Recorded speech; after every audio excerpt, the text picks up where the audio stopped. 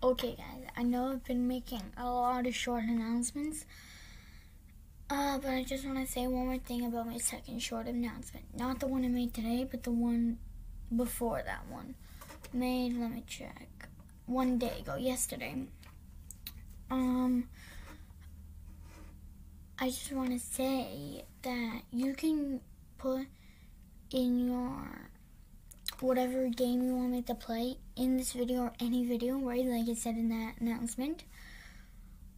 But you can do Monday to Friday, and then on Saturday, or on Friday night, Saturday, and Sunday, I will play those games. I'll try to play all of them and record it.